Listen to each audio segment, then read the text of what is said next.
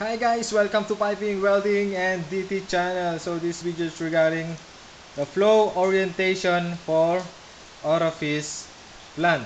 So all pipe fitter they know what is the orifice. Okay. So this is the important to how to read the orientation, the flow orientation of the orifice. So this is the two connection.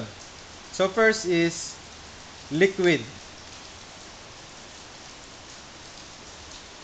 So liquid,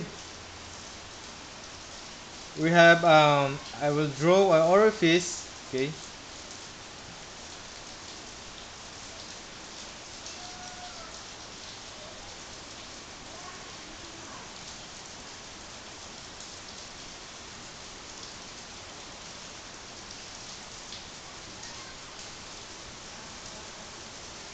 So this is a liquid. So the position of our orientation for the liquid, this is a standard. Okay, this is a standard required standard, and this is our flow, and our the position of the valve is going. So this is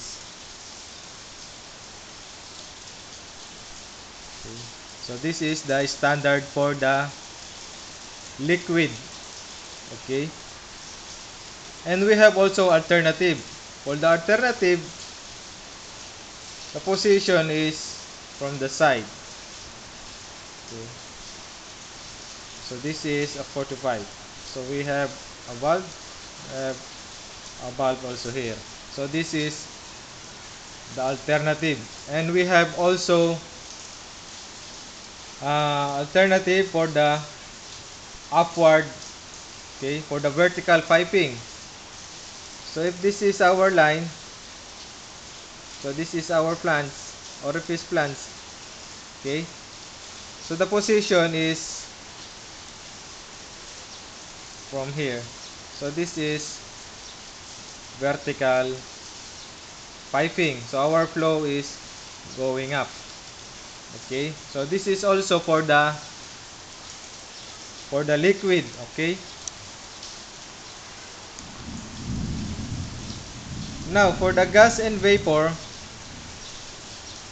so this is standard. So for the gas,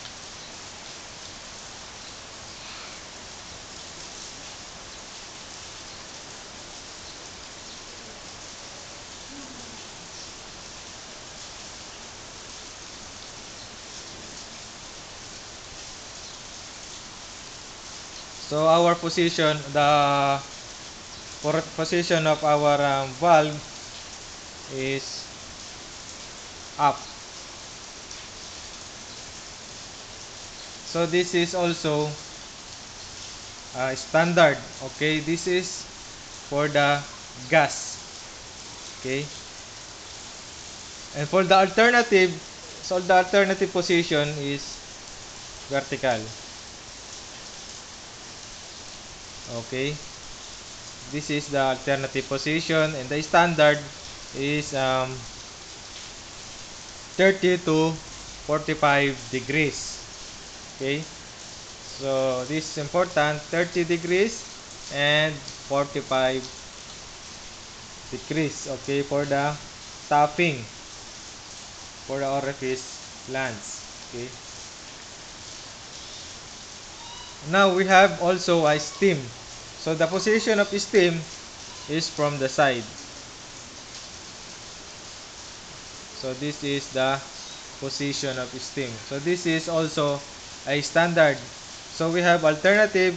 So alternative is 30-45 degrees. So this is the alternative for the stem, and this is the standard. Okay, for the stem. Okay.